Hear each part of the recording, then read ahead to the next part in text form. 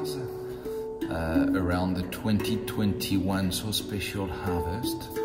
We've been talking a lot about this one. It's been really hard, challenging, and I'm very thankful to my team for coming working in the vineyards during the day off in June, July, the weekends. It saves us the harvest. So rain, it's probably necessary, and we have to accept it once in a while. We were lucky to get 2/3 of a regular harvest. Some people had nothing, but maybe we have to think differently. It's easy maybe for me to say this year, but we got to accept it. I had some challenging year in 12, in 13, in 16.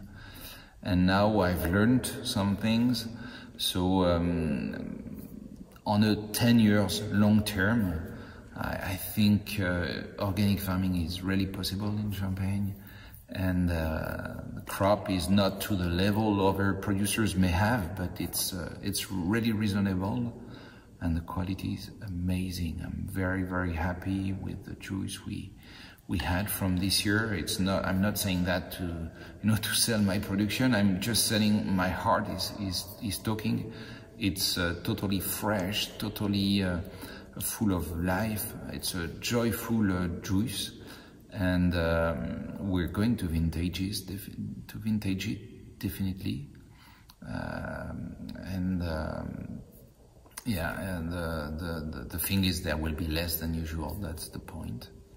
So at the moment, we've been tasting a few times, but we don't taste every month necessarily.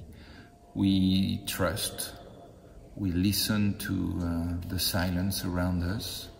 We're very confident about this harvest. So thank you, Mother Nature.